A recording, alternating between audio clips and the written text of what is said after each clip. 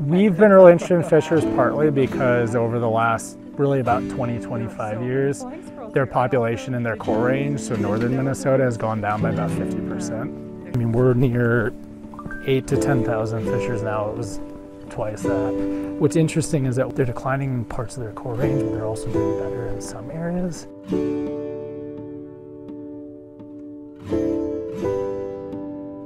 You know, we've thought for years that conifer was a critical component of their habitat.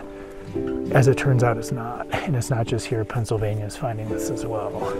For land managers, it's looking at how is their survival, reproduction, what are they eating, how does that compare to the north. So this would go on a male. This is like a 60-gram collar.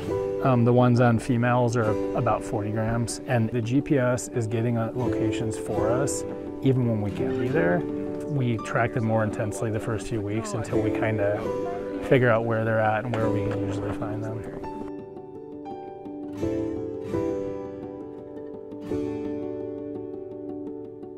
She might just be resting in it. She might have kits in there.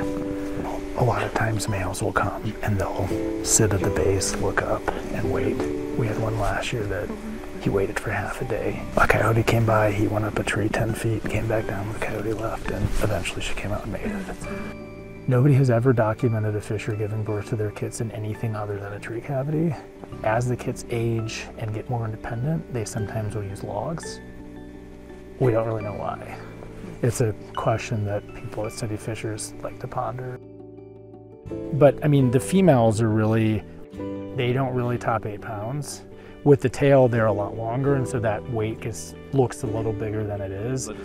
And so males would be, by weight, they're over twice as big. They're actually less elongated than other mustelids that they're closely related to, like martins.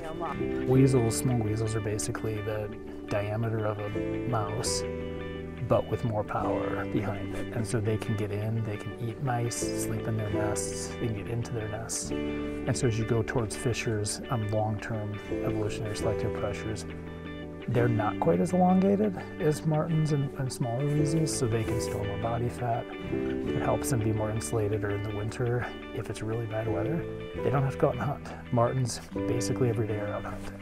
They can live in really small territories because in deciduous forests where you have a lot of mass-producing trees, you can have a lot of prey, so they don't need as much area. The more area, the more time it takes. They can't defend it against other animals.